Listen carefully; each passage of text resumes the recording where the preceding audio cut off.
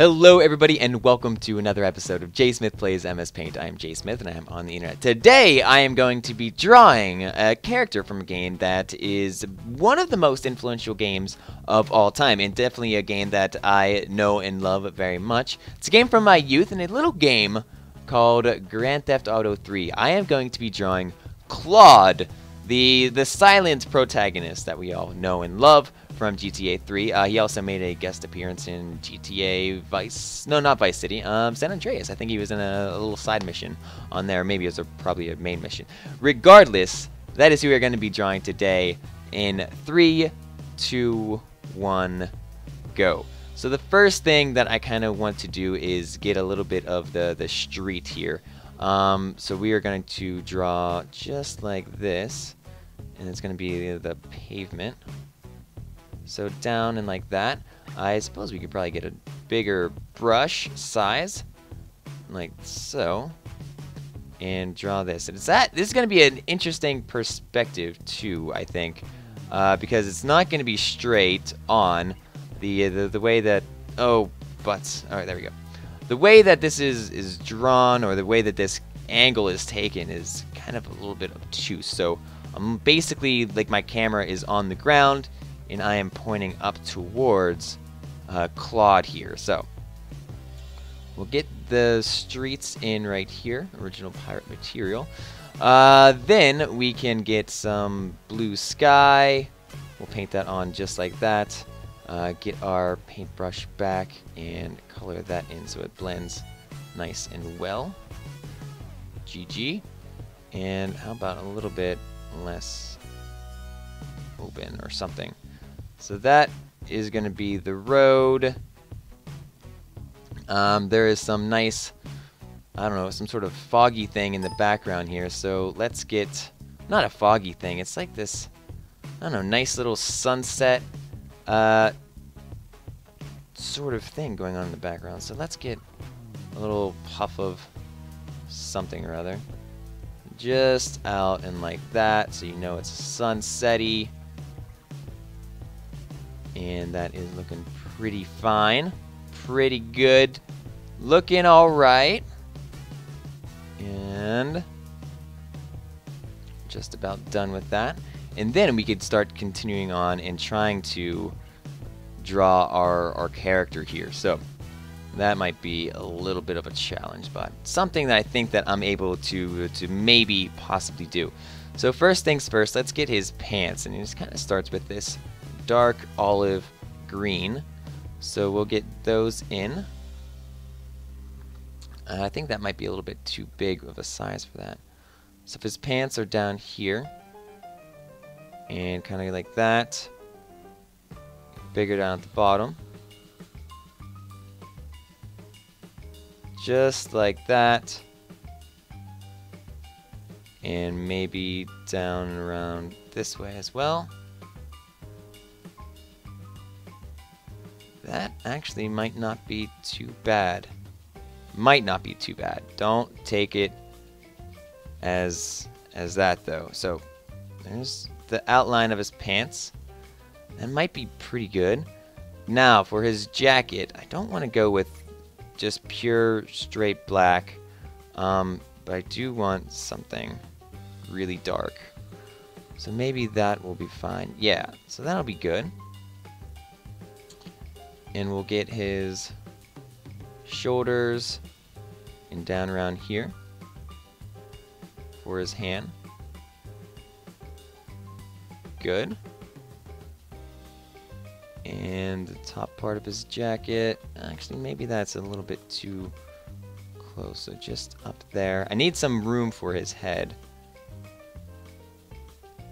And it looks like I probably made him lean the wrong way. So he definitely needs to be more focused, leaning forward. So if I did one of those, it might be a little bit better. And then his collar kind of could pop up like that. And this side of him down. Good. And he's got his baseball bat arm on that side. Great. So that is him in a nutshell. Now we can start getting some colors up in him. So maybe I should get a black outline of his hands, or the jacket, and then I could fill it in with that slightly brighter of a color, or yeah, slightly brighter than black of a color, so a dark gray. I don't know. Isn't dark gray just technically black? Aren't we all just technically black? That's not, I don't know where that came from. But regardless, let's color this in now. Yeah, it's a bit bright, or a bit dark. So we will brighten it just a smidge. That looks a little bit better. And maybe we can even up this size just to help us along. We're at 9 minutes. It's not bad. We might even get a chance to get some of this background imagery in here as well. So although the jacket is a little bit like green or something, let's get it down to gray. And there we go. That's better. And we'll color that in. Now, get back our black color from before. And maybe we can even start making his hands. But before I do that, how about I get his skin in here? So he's a fair skinned man. We'll get, this is a little bit like the sunset color, but it shouldn't be too bad. We'll make his head just like that. Color this in, and I'll make the bottom part of it a little bit darker. Hair is a really dark brown. And down and around. It's kind of like that. Kinda? I don't know. His hair is kind of goofy, and it's hard to make hair with this brush. But I think that will be pretty fine for that. So let's get his skin color out again. Make it slightly darker, more towards the gray.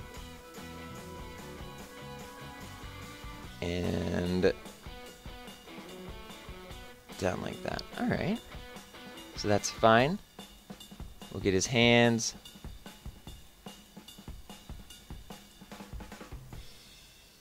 There's one. And we'll get the other one over here. And he's just going to be holding his baseball bat. Looks like he's holding his dong or something. But if we just get the baseball bat up and out. So make it come straight out, and then we'll work backwards from there. There we go. Nice little Louisville Slugger. And gotta make sure that it kind of tapers down as well. So I think that's pretty good. Use some colors like this just to draw in some of the shadows. Maybe that. What color did I use? Oh, just this regular brown. There we go. Okay, fine. Now, we'll get some eyes and stuff in here. So I just did one of these. It's got these eyebrows that are pretty thick. And just kind of make little things right there. And he's kind of a little bit, it's like he almost doesn't have eyes. I'll just draw like that. And always not happy, never the happiest man in that game. Someone's always trying to kill him, trying to rob him. I haven't played GTA in a really long time. I should go back and try that out again. GTA 3. And so that is him. Draw his hair out. Great. Zippers in his jacket. Good. Now let's get back to the pants. And I will use a bigger sized brush.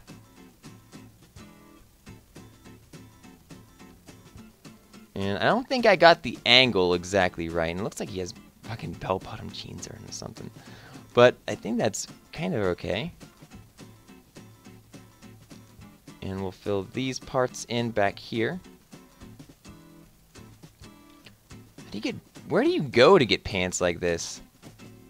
Like Old Navy? You stop in, and why does he wear the same pants throughout the game? That's kind of like the interesting thing about GT, like the other GTAs, is how much this game has transformed that series. And so something as simple as, you know, having the fans say, you know, we want to see, you know, change our color or change our pants the next time. Boom, Grand Theft Auto Vice City comes out, full like changing your gear, changing your outfit. I think probably GTA Vice City was my favorite in the whole series so far, but I have yet to play Grand Theft Auto 5, which is a little bit of, I don't want to say sacrilegious, but some gamers might think that. So here's one shoe. We'll even draw like the laces in there just like that. And the other one will be over on this side. About a little bit of a bigger brush. That's good. And we can draw this in right here for the sole. I've got soul, but I'm just a street rat. How about just a little bit of that?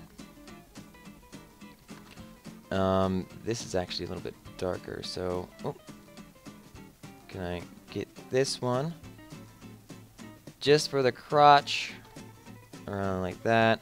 There we go. And just around the crotch, the J. Smith story, obviously. And fill the rest of these in. That's not it, but it's getting pretty close. Make his stick just a little bit bigger, his baseball bat. A little bit more menacing. Now, are we missing much? Not really, but I could draw like this Jeep in the background, so let's get a proper Jeep color. I guess it's a little bit darker.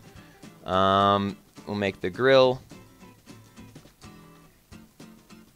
That over and down and in. Make the headlights. And just like the top of it. I guess this is like the Hummer one too. The Hummer Jeep.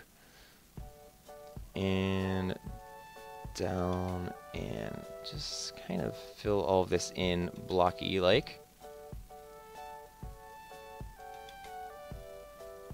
And in the background as well. So what I will need to do is draw some sort of headlights or screen glass like that. You always need a good windscreen. And how about some lights right here? Obviously, wheels are going to be important on a motor vehicle, so we'll draw those in right there. So the wheels are obviously the worst part about this. Actually, the truck is the worst part about this picture, but maybe I'm just a little, it's too artistic. This is just my representation of how I think this game looks. So we'll fill this in right there. Continue drawing those wheels. These even in the back as well. And we'll fill all of this in. Get some doors on the side. This is the greatest truck ever. And almost looks pretty good. We'll get this sign up top, basically pointing. Basically, snakes don't have points, but if they did, I'd probably say it's his knee.